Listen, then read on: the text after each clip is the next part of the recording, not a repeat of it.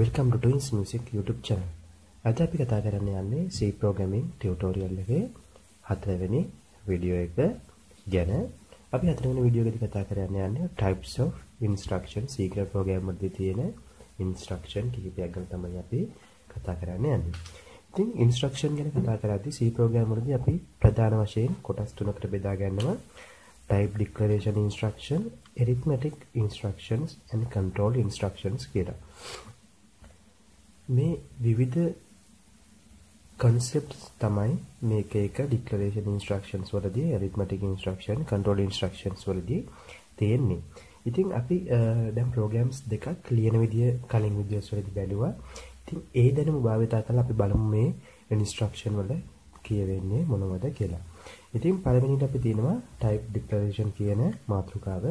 type declaration වලදී අපි දන්නවා අපි program එකක් නිර්මාණය කිරීමේදී අපි int main කියන clause එක ඇතුලේ මෙන්න මේ declaration ටික කරා. ඉතින් මෙතනදී මේ int කියලා අපි හඳුන්වන්නේ අපේ සම්පූර්ණ සංඛ්‍යාවක්, ඒ කියන්නේ 1 2 වගේ දශම සංඛ්‍යා නොවන සංඛ්‍යාවක් හඳුන්වන තමයි අපි මෙන්න මේ int කියන name එක use කරන්නේ. ඉතින් මේ float වගේ එකක් use කරනවා නම් අපි කිව්වා කලින් වීඩියෝ එකේදී අපිට පුළුවන් දශම සංඛ්‍යා නැත්නම් decimal සංඛ්‍යා use කරන්න කියලා. float එක use කරන්න පුළුවන් real numbers හැඳින්වීමේදී කියන්නේ 1.5 2 වගේ ඊට පස්සේ 5.5 වගේ real numbers නැත්නම් decimal සහිත සංඛ්‍යා පෙන්වීම වල තමයි අපි මෙන්න මේ float කියන concept එක use කරන්නේ. ඊට පස්සේ අපි ඉස්සෙල් වීඩියෝ එකේ කතා කරපු නැති එකක් තියෙනවා මෙන්න මේ char. character එකක් නිරූපණය කිරීමට තමයි අපි මේ char කියන word එක use කරන්නේ. මේ char කියලා අපි හඳුන්වන්නේ character කියන එකෙන් තමයි අපි මෙන්න මේ char කියන අකුරු හතර අරගෙන තියෙනවා. අපි මෙතනදී මේ declare කරලා තියෙන char name කියන්නේ. එතකොට name කියන word එකට අපිට පුළුවන් character එකක් initialize කරගන්න. මේ char name equal දේශාන් වගේ අපිට පුළුවන් initialize කරගන්න. ඒ initialize කර ගැනීමට තමයි අපි මෙන්න මේ name කියන char name කියලා අපි මුලින් initialize කරගන්න ඕනේ. මේක තමයි මේ declaration කරන ආකාරය.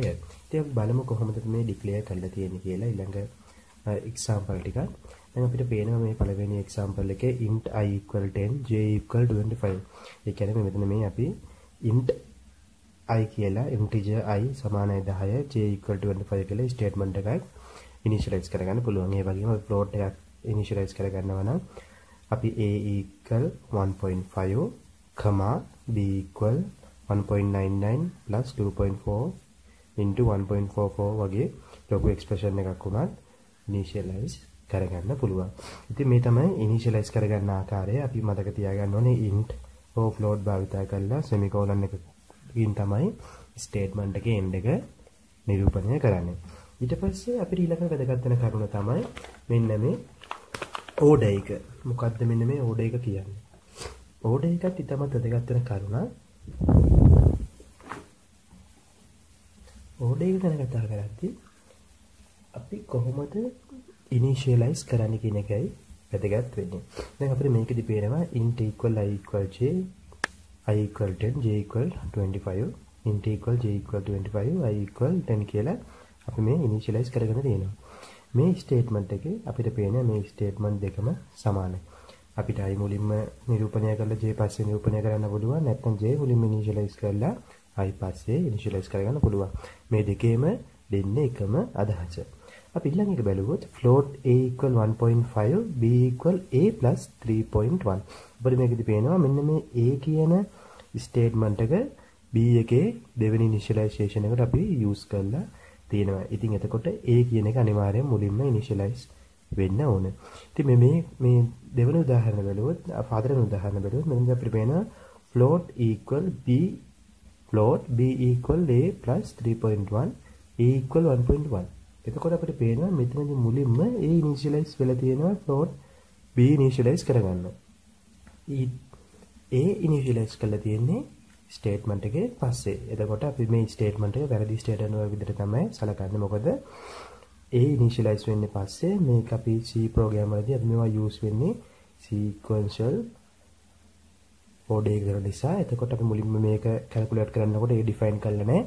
එතකොට ස්ටේට්මන්ට් එක error එකක් විදිහට තමයි output කරන්නේ. ඒක නිසා අපි order එකේදී මුලින්ම initialize කරන්න ඕන a equal 1.5 පාර තමයි a එක මේකෙදී use කරන්න පුළුවන්. ඊට පස්සේ බලමු තව උදාහරණයක් අපි භාවිත කරලා තියෙනවා int a equal b int a b c d මුලින්ම අපි මේ declaration එක කරලා තියෙනවා. ඊට පස්සේ a b c d වලට එක value එකක් initialize කරලා තියෙනවා. අපිට එහෙම initialize කරගන්න පුළුවන් මුලින්ම a b c d declare කරාට පස්සේ.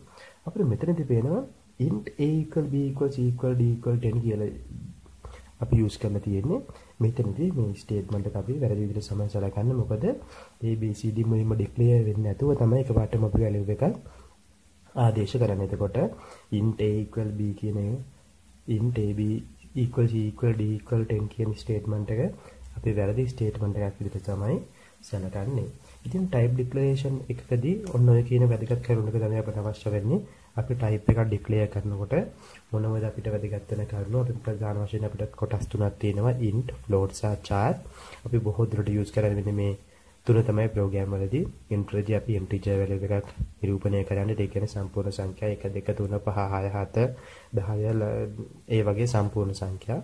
float වලදී අපි use කරන්නේ දශම සංඛ්‍යා නිරූපණය කිරීමේ 1.5 5.5 10.5 10.52 ඒ වගේ value එකක් නිරූපණය කරන්න අපි float කියන එක use කරනවා. char වලදී අපි මොකක් හරි character එකක් නිරූපණය කිරීම වල තමයි අපි මේ char කියන එක use කරන්නේ. char name equal deshan, char name equal TwinsMusic ඒ වගේ නිරූපණය කිරීම තමයි මෙන්න මේ char කියන character initialization එක අපි use කරන්නේ. අපි ළඟට බලමු මේ arithmetic declaration කියන්නේ මොකක්ද කියලා. arithmetic declaration වලදී අපිට තියෙනවා තවත් instruction කිහිපයක්. මේ arithmetic instruction වලදී අපි දන්නවා අපි ඉස්සෙල්ලා කතා කරා කොහොමද අපි මේ arithmetic instruction නිරූපණය කරන්නේ කියලා. අපි arithmetic instruction කියන කොටස තමයි දැන් කතා කරන්න යන්නේ. ඉතින් අපිට පේනවා මෙතනදී අපි එකක් declare කරලා තියෙනවා. මේ int ad අපි මෙන්න මෙතනදී වැදගත් වෙන කාරණා දෙකක් තියෙනවා අපි කතා කරන්න. අපි මේ declaration එකක් කරනකොට අපි declaration එකක් කරනකොට මෙන්න මේ equal sign එකට left hand side එකේ අපේ තියෙන්නේ variable name සහ constant name බොහෝ දුරට. ඊට පස්සේ equal sign එකට right hand side එකේ තියෙන්නේ අපි initialize කරන values නැත්නම් operators තමයි අපි මේ පැත්තේ right hand side එකේ use කරන්නේ. ඉතින් අපි මෙතනදී declaration එකක් කරලා දෙනවා අපි ඉස්සර කතා කරා වගේ int ad. එතකොට මේ ad කියන්නේ integer value එකක්. මේ cot theta alpha beta gamma කියන ඔක්කොම අපි use කරන්නේ float value එකක් විදිහට. ඒ කියන්නේ අපිට පුළුවන් real numbers මේවට use කරන්න. float වලදී අපිට real numbers තමයි use කරන්න පුළුවන්. දශම සංඛ්‍යා වගේ value දක්වා අපිට use කරන්න පුළුවන්. එතකොට අපිට මෙතනදී පේනවා අපි මේ ad කියන්නේ integer value එක. ඒ කියන්නේ අපි මෙතන දීලා තියෙන සම්පූර්ණ සංඛ්‍යාවක් දශම සංඛ්‍යාවක් නෙමෙයි. මෙන්න මේ cot කියන value එකට අපි දීලා තියෙන්නේ දශම සංඛ්‍යාව. මොකද මේක float value එකක් නිසා. ඉතින් ඊට පස්සේ අපිට පේනවා අපි මෙන්න මේක declaration එකක් කරලා තියෙනවා. d ට සමානයි alpha වැඩි කිරීම beta බෙදීම gamma plus 3.2 into 2 divided by 5 කියලා අපි statement එකක් මෙතන ලියාගෙන තියෙනවා. එතකොට අපි ඊළඟට කතා කරනවා කොහොමද මේ hierarchy of මේවල hierarchy කොහොමද? ඒ කියන්නේ කොහොමද අපි මේක සුළු වෙන්නේ? මොකද්ද අපි මේව සුළු කරන්න යන order එක කියලා අපි ඊළඟට පහළදී කතා කරන්න බලාපොරොත්තු වෙනවා. මෙතනදී අපි පේනවා දැන් අපි මෙන්න මේ data කියන value එක තමයි calculate කරගන්න යන්නේ. ඒවට අපි මෙන්න මේ value use කරලා තමයි මේක calculate කරගන්නේ. මේ equal sign එකෙන් අපිට තියෙන්නේ assignment එකක් data සමාන කරනවා මෙන්න මේ value එකට අපි මේක end කරනවා semicolon එකකින්. ඉතින් මෙහෙම තමයි අපි arithmetic instructions වලදී අපිට වැදගත් වෙන කරුණු. ඒ වගේම instruction තුන් වර්ගයක් තියෙනවා. integer mode, real mode සහ mixed mode. අපි integer mode එකේදී integer විතරයි භාවිතා කරන්නේ. ඒ කියන්නේ int කියන main concept එක තියාගෙන තමයි කියන්නේ int a b a equal 5 b equal 6 ආය අපි දානවා තව එකක් int c c equal a plus b වගේ int කියන domain එක ඇතුලේ විතරක් ඉන්නවා නම් අපි ඒක integer mode එකකට සලකනවා. ඊට පස්සේ real mode එකේදී float කියන domain එක ඇතුලේ විතරක් ඉන්නවා. float a b c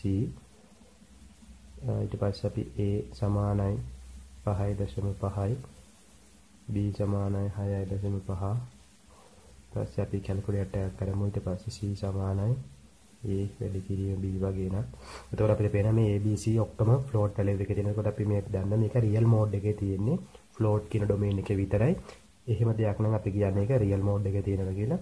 ඊට පස්සේ mix mode එකේ නම් අපි මෙන්න මේ integer float කියන දේවල් ගමේ use කරන එක කියන්නේ integer a float b වගේ නම් මෙන්න මේ වගේ අපි declare කරනවා නම් අපිට පුළුවන් කියන්නේ අපි domain දෙකම use කරන integer float කියලා domain දෙකම. එතකොට අපි ඒක කියනවා mix mode එකක් කියලා. මේ modes තුන තමයි අපි arithmetic instruction වලදී use කරන්නේ integer mode, real mode සහ mix mode. අපි ඊට පස්සේ බලමු මේකේ අපි calculator එකක් කරනකොට අපේ hierarchy එක කොහොමද කියලා. අපි මේ hierarchy එක අපි use කරලා දැන් අපි ඉස්සල් එකේදී කතා කරා වගේ අපි හිතමු a වැඩි කිරීම b බෙදීම g plus 3.2 වැඩි කිරීම 2 බෙදීම 5 වගේ එකක් තිබුණොත් අපි කොහොමද මේක calculate කරන්න කියලා අපි වැදගත් වෙන්නේ. මෙන්න මේ order එක තමයි අපි use කරන්නේ. multiplication, division, ඊට පස්සේ modulus, ඊට පස්සේ second hierarchy එකේදී අපි කතා කරනවා plus සහ minus. ඊට පස්සේ third එකේදී hierarchy order එකේ third එක තමයි අපේ assignment කියන්නේ. මෙතන modular division, multiplication, plus minus සහ equal කියන order එක තමයි අපි මේ hierarchy order එක තමයි use කරන්නේ. ඒ කියන්නේ මේ වගේ sentence එකක් ආවම අපි මුලින්ම solve කරන්නේ මෙන්න මේ star නැත්නම් multiplication එක, ඊට පස්සේ division එක, ඊට පස්සේ plus සහ අන්තිමට minus, අන්තිමටම තමයි අපි මෙන්න මේ assignment sign එකේ තියෙන hierarchy එක use කරන්නේ.